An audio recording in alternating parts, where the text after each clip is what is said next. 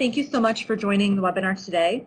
Today we're going to talk about measles. And so we're going to go over some simple biology of the virus. So when you leave here, you'll understand a little bit about the virus that causes measles.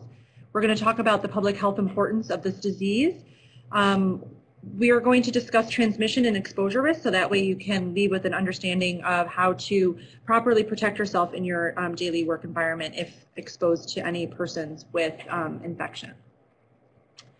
So just as a brief overview, measles is one of the most contagious infectious diseases that we currently know. So just a quick summary, we're going to talk about this more later, but 9 out of 10 people who are susceptible, if they are exposed, they will develop measles disease. Measles was declared eliminated in the United States in 2000. We still see sporadic outbreaks around the country, mainly due to unvaccinated groups of people and also people traveling in from other countries where measles vaccination is not as prevalent. Measles is a respiratory viral disease, and so we're going to talk about the importance of worker protection and the involvement of respiratory protection during this webinar.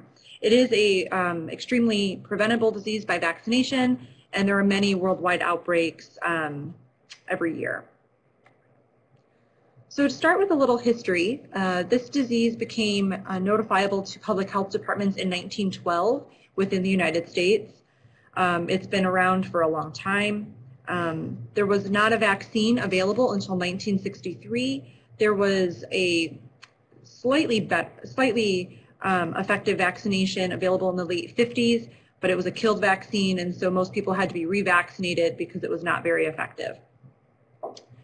Before there was a available vaccination, most children did get measles before the age of 15 because it is so contagious. And it is hard to prevent without the vaccination. In the late 80s, there was an outbreak that demonstrated that really 2 measles vaccine shots needed to be given to children to be more effective and to prevent future incidents. So that's why when you get the measles vaccination, there's a second dose that's given a few years after the first dose. And just a little bit of history over the disease. Before there was vaccination, typically, we saw in the United States 3 to 4 million cases a year.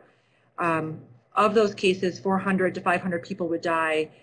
Almost 50,000 people would be hospitalized, and almost 1,000 people would develop encephalitis, which is a swelling of the brain, or meninges in the spinal cord. So it is a pretty serious disease if you're susceptible. So this virus is a member of the Morbillivirus genus in the Paramyxoviridae family. It's an RNA virus with a envelope. So it's pretty easy. We're going to talk about disinfectants later, but it's pretty easily killed by disinfectants. The unique part of measles that is really interesting is that there's only one serotype, which means that when a person is exposed, the antigens on the outside of the measles virus trigger the same type of immune response in the body. There are many different genotypes, meaning that the RNA of the virus might be different. There's actually approximately 20 that are identified during various outbreaks, but there's only one serotype. So even though they may be genetically slightly different, they still cause the same immunology response in the body. And so it makes for a very stable infection and very vaccine preventable. In addition to that, humans are the only reservoir of this virus. Humans can transmit measles to non-human primates, for instance, but the incidence in the non-human primate population is very low, and so they don't tend to transmit the disease and sort of proliferate the infection within the world. The main reservoirs are going to be humans. Which is why, again, what we're going to talk about later is pretty important. This virus is readily inactivated by heat, sunlight, pH, and many different disinfectants. I'll talk specifically about those in a few slides.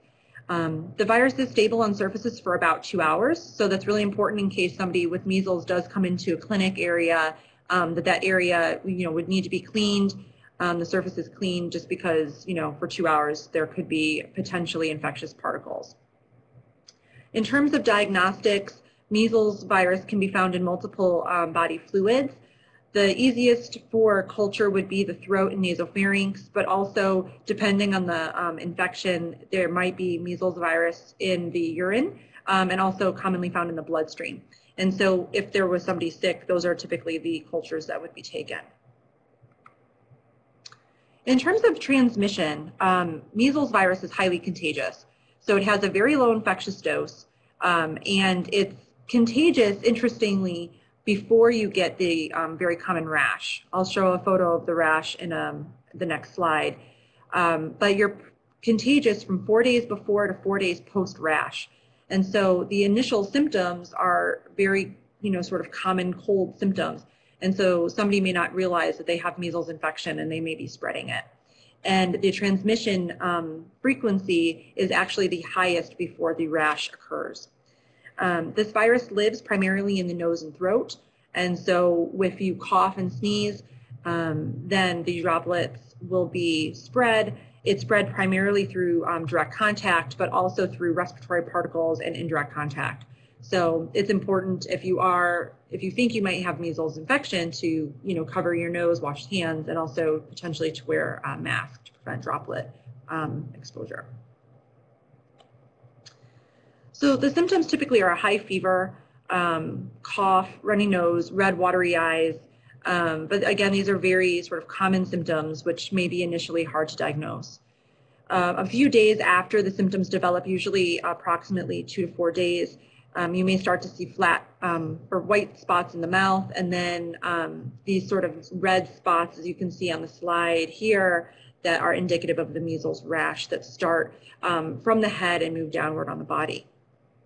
Depending on the person, additional complications might be possible. So these are typically found in children under the age of 5 and adults over the age of 20. Typically with infection, they can experience diarrhea and vomiting, which can lead to dehydration, middle ear infections, conjunctivitis, laryngitis, and also more serious complications include pneumonia, bronchitis, and croup. Encephalitis can occur in approximately 1 out of 1,000 persons, and also the same frequency, this virus infection can be fatal. There is some data showing chronic effects of measles virus in terms of it's a very low occurrence in that there could be a fatal central nervous system disease that develops approximately 6 to 7 years after infection, but it's not very common. So the main prevention of measles is vaccination. And so the CDC recommends a 2-dose vaccination cycle in the United States. And this is just a schematic showing the coverage of immunization around the world for measles virus. And so the areas in blue have a pretty high vaccination rate, but the areas in red have a pretty low vaccination rate. There are some areas in gray or white that's either not applicable or there's no data. But you can see there are areas that have a pretty low vaccination rate, but people from those countries, still are traveling to the United States, which is one of the main reasons we still see measles occurring here in our country. So I feel that this slide is pretty indicative of how this is really important for public health.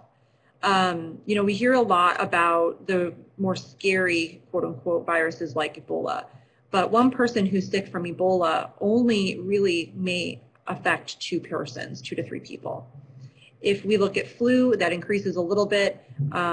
If you're sick, you may infect up to 4 people. But if you look at measles all the way on the far right of the slide, one person with measles virus infection could affect 12 to 18 people who are susceptible to this virus. So it is very contagious, and people who are not vaccinated are highly at risk. And if they are immunocompromised or in any way or highly susceptible, then it could be a much more serious infection for them. And so this schematic is just showing the number of reported measles cases up till January 2017. And you can see in the United States that we have a low number of cases. It's less than 100 per year, but this is still pretty significant since it is a pretty serious illness that's highly spread. And so it still requires a good public health response in order to contain the persons who are sick. Around the world, we have the areas in red have greater than 1,000 cases, And so, people traveling from those countries could be more of a risk for folks who are not vaccinated. And so this slide is really talking about herd immunity. And so the vaccination for measles is part of the MMR triple vaccine. Typically, you see one dose given to children right around the age of 1, and then a second dose a few years later when they start school. The CDC finds that the vaccination is 97% effective in preventing measles infection. The persons who may still get infected typically have maybe a poor immune response to the vaccination. But when we talk about herd immunity, and this virus only lives in humans, the reservoirs are only humans. So the outbreaks that they see a lot in the United States are due to maybe somebody traveling, but also due to pockets of unvaccinated persons due to religious or ethical reasons. And so they're within those clusters, the virus will spread. So on the left-hand side of the slide, you'll see the person in the dot in red showing an infected person. And if you see an arrow in red, that's showing transmission of disease. So if you have a population that's not well vaccinated, you're going to have disease transmission, and you can affect multiple people very quickly because this virus spreads quickly. And again, you may not realize that you're sick with something so highly contagious. On the right-hand side, you can see that you have an infected person again, but all of the blue are all of the vaccinated persons. And so you may transmit to one person, but then if you have a lot of people around that person who are vaccinated and immune to infection, then the disease dies out and it can't find another host. And so you are easily able to stop that spread. So in terms of public health and epidemiology, when people are looking at cases of measles infection, they're going to ask people about their immune status. And we're going to talk about how they prevent further spread in the event that somebody is not immune. But it's very important to know the population in order to follow up appropriately in terms of public health. So in the United States, this slide is just looking at the past outbreaks. So there was sort of a resurgence of measles in the 2013, 2014, 15. There were several outbreaks, and also this is around the time when there was a lot of discussion about, not wanting to vaccinate children because of the fear of autism. And around 2015, also they published that some of those findings were not valid. There was a lot of cases in California because there was a measles case in Disneyland in 2015. So that is why California is so dark and shows so many cases, because there were a lot of people in Disneyland that were susceptible to that case. So right now in 2017, there have been 61 cases. This was as of April 2017. There is a current ongoing outbreak in Minnesota due to a cluster of unvaccinated persons. So it's still prevalent in our country. It's a very low number, but it is a reportable disease, and the health department does need to respond and do a lot of follow-up if somebody with measles is found to be in a clinic or a certain environment to ensure the prevention of spread. So what do we do if we encounter a measles case? So this happens somewhat often in a clinic where somebody is suspected of measles. The first thing to do is really isolate that patient. If possible, a negative pressure room or an isolation room. But if anything, if you don't have those available, a simple room with the door closed is sufficient until that person can be moved to an area where they won't potentially infect other people. One of the other things you can do is put a surgical mask over the person, so that way any droplets, if they're coughing and sneezing, don't get spread very easily. The other thing that's really important is understanding respiratory etiquette and airborne precautions. So if there is somebody with measles infection in the clinic or a hospital setting, it is important that persons in the clinical environment understand the respirator use in terms of wearing an N95 or N100. I'm going to speak more about the regulations in terms of respiratory use in a couple of slides, but wearing a surgical mask is not sufficient.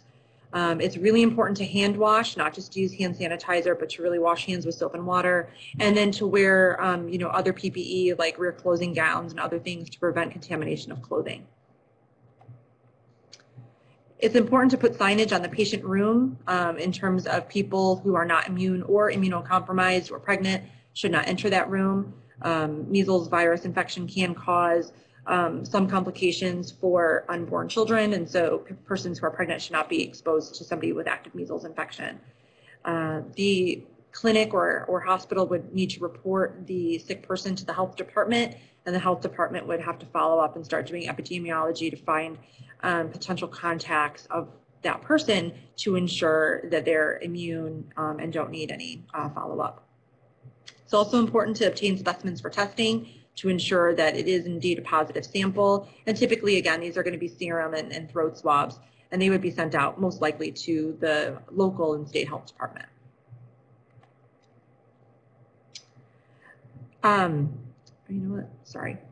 The other thing that is going to happen, and on this slide, there's a picture of the vaccination. And so most of the time when somebody comes down with a measles case, the first thing they're going to do is ask the healthcare workers about their immune status. And so the next slide, I'm going to talk about the response to measles infection and what is given, but typically the MMR vaccine can be used in a post-exposure situation.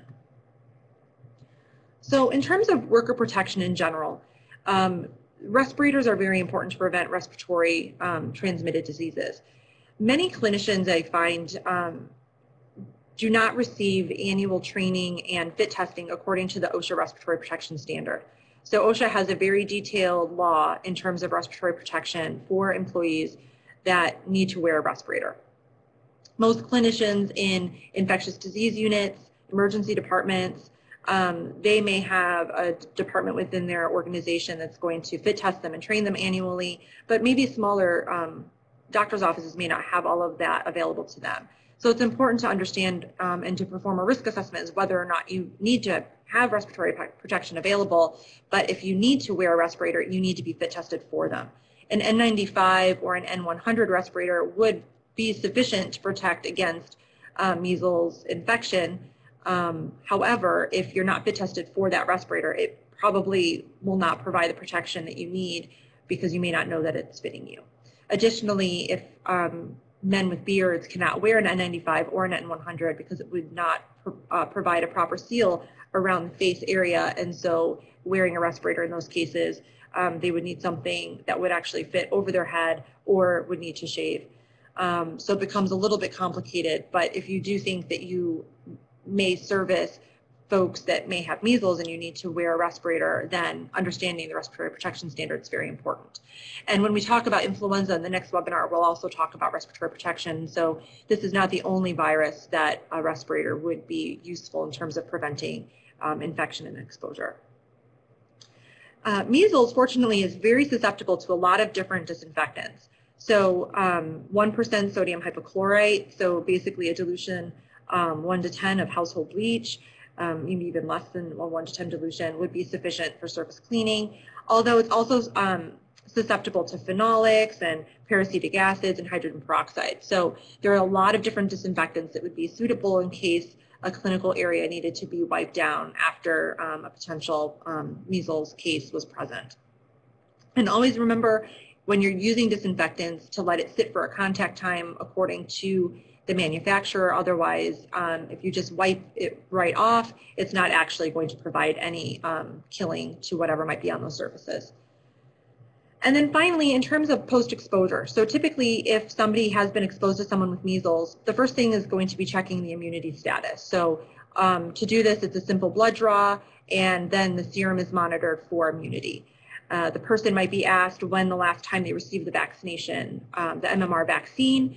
If the person doesn't know, typically they may be offered the MMR vaccine.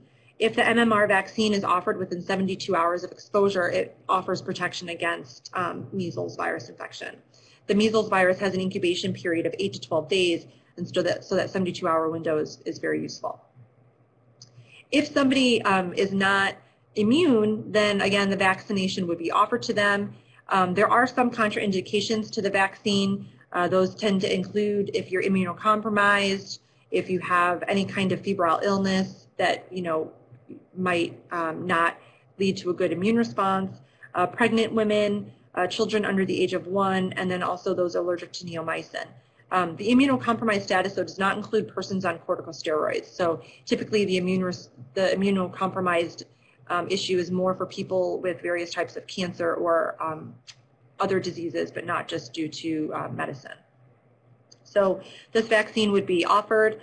They also have an immunoglobulin that would be offered. The immunoglobulin, though, is not going to prevent the infection completely. It's just going to lessen the symptoms.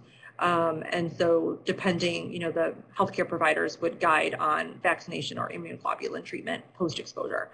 The most important thing also, though, too, is to monitor for symptoms. So anybody who's exposed to a measles case would have to monitor for symptoms. And many times the health department will have to document these symptom diaries, as they are usually called, just to ensure that people are not coming down with any fevers, flu-like symptoms, or any of the other symptoms of measles virus infection. And these diaries would be completed for the full incubation period, typically probably 2 weeks post-exposure, just to ensure that the person is free and clear. And so with that, here's a list of some resources available. The CDC has some really great resources. They have information on travel to countries that may have more cases of measles virus infection that apply to all ages, and talks about the vaccination schedule and a little bit about the virus and other resources available. And so with that, I will take any questions. If you have any questions, if you would use the chat box. And again, don't forget to complete the evaluation that will be emailed to you. So there's one question so far in terms of if there's any requirements for workers to be vaccinated. I don't believe, it would also depend on your workplace. I don't believe there is a requirement to be vaccinated. Again, that would be something that you'd have to talk with the person who does occupational health for your area, because if you have a contraindication to vaccination, they can't require you to be vaccinated. However, it's important if you know you have suspected exposure to tell somebody that you're not vaccinated, because the likelihood of being exposed and infected is much higher.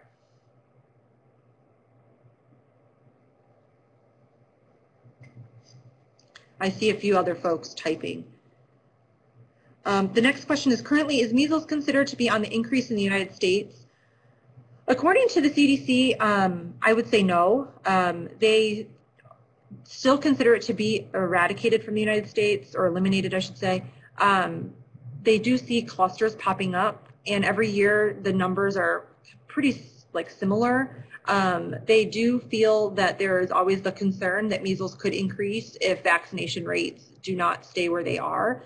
And so there's always a push from the CDC and from healthcare providers to do proper vaccination schedules for persons to ensure herd immunity stays where it needs to be to prevent measles outbreaks.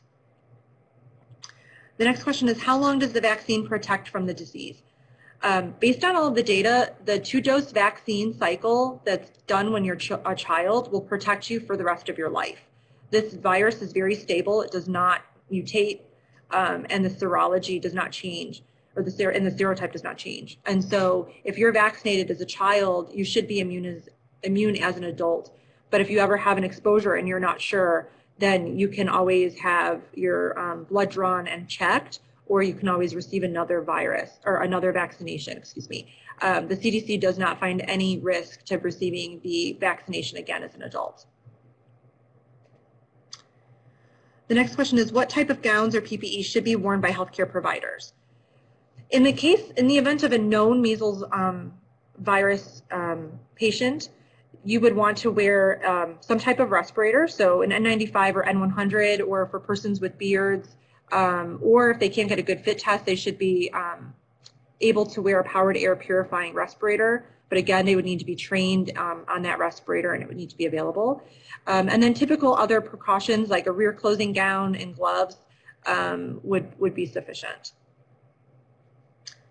The next question is whether or not a positive titer would still be, from years ago, would still be positive now. And my understanding is yes, because your body is going to retain, your immune system has a memory. And so your memory immune system is going to remember that you were exposed to those antigens years ago, And because it's such a stable virus and the vaccine is very effective, that if you were exposed again, then you should still be immune. Again, most of us are not exposed to measles on a frequent basis because of our herd immunity. And younger folks are always being vaccinated, and so there's a very unlikely chance that those of us that are older would be exposed. But in the event of an exposure, a follow-up could be done quickly to ensure your immunity.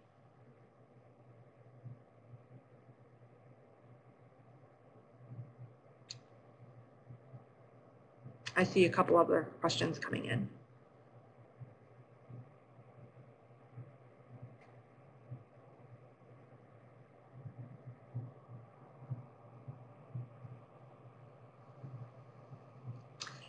The next question was just confirming the incubation period. And yes, I said the incubation period is 8 to 12 days after exposure. And so the incubation period is 8 to 12 days, but somebody can be transmitting infection 4 days before they get the rash and 4 days after they have the rash. The next question is, what advice do you have to inform the positives of Vaccination Nation against the anti-vax? So, you know, as a microbiologist, I'm always pro-vaccination. I think the general public needs to have better communication in terms of the risks of the disease and how contagious this virus is. A lot of times people in the anti-vaccination groups do not really understand how diseases are transmitted or how susceptible populations, for instance, like maybe children with pediatric cancers, for instance, cannot be vaccinated. And so those children are at increased risk and also at increased risk for a more serious infection. And so I think there needs to be better work on communicating the seriousness of the disease and also the overall safety of these vaccinations. I think people are scared because there were data years ago that suggested autism, but really those data have all been retracted. But the people speaking louder are the people who are against the vaccination, I feel. And so those of us that are pro-vaccination need to start explaining the pros of protecting our families and ourselves against infectious diseases that are highly preventable. And I think a lot of people don't realize that measles is so stable that it's not going to mutate often, so you don't have to get a lot of booster shots, and that your immunity is long lasting. The next question is, how long can the virus remain on a contaminated surface? This virus is really short lasting, so the longest that it can remain on a contaminated surface and be infectious, and so cause somebody else to maybe become infected, would be 2 hours.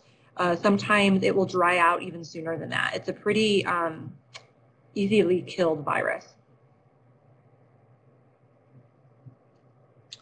And so with that, I don't think I have any other questions. And so thank you. Oh, one more question. So are maintenance workers in healthcare facilities at risk, the workers who clean rooms during and after patients leave? So the answer to this in general, those groups of people are always at risk working in healthcare facilities to all of the different things that might be present in a healthcare facility. So this is a really good question and something that different agencies need to work with their maintenance staff on coming up with protocols about room cleaning after a highly contagious person leaves that area. So, you know, we talked in the last webinar about Ebola and the other hemorrhagic fever viruses. And so those lessons from that planning can also be used for things like measles. And so many clinical areas, in the event of a measles patient, they're going to limit the number of people who can enter that location. And so if there was somebody who had measles infection and they were in an isolation room, more than likely they're going to bring in people to clean that room who can be properly protected. If the maintenance workers are not able to wear respirators or have PPE, then they may not be asked to clean that room. But it's really important that the maintenance workers and the clinical staff work together to create proper plans to ensure protection in terms of cleaning rooms and preparing them for the next person. Is the virus inactive once dried like the rabies viruses? Yes. So this virus, if it dries out because of the envelope, it's not going to be able to be infectious. So after 2 hours, even, and the next question is whether or not it's in the air. It doesn't necessarily remain in the air for 2 hours. It could travel further distances and then drop, but it's not going to stay in the air for 2 hours. It is going to settle down in about 30 minutes or so, like most aerosols would. But once it's dried out, it is no longer infectious. And then in terms of medical waste, the next question is medical waste treated during a measles event.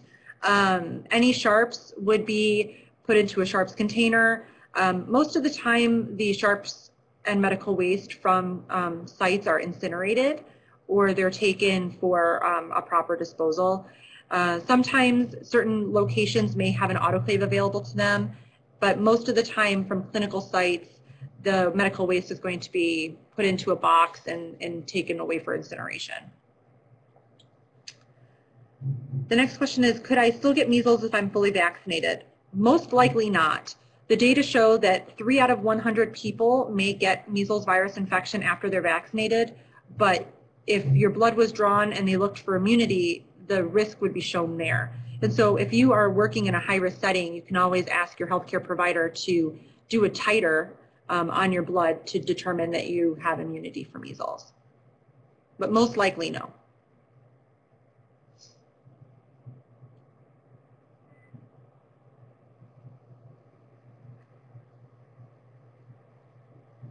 I have another question coming in. What advice for pre-hospital personnel for transporting patients? That's a great question. And I'm sorry, I should have covered it. So, you know, I think that if I was an EMT or a medic and I was transporting a patient who was coughing and sneezing, I would put on an N95. So EMTs and paramedics, I know, are fit tested and trained annually. I know that they have the respirators available to them on their trucks, and I think that often you so often see patients who have upper respiratory illness, and if it was me, I would put on a respirator. A lot of illnesses are transmitted through the respiratory route, especially again during like flu season. And if you're not sure, a respirator is going to help you. Again, though, if you are not clean shaven, an N95 is not going to do anything. So then that would not be helpful. But also putting a surgical mask on that patient and just explaining that you're trying to prevent droplet exposure would be very helpful. Because the droplets can spread quite a distance if somebody's coughing and sneezing. And so putting a surgical mask on them is going to help prevent the droplet spread. So doing both is going to be very good.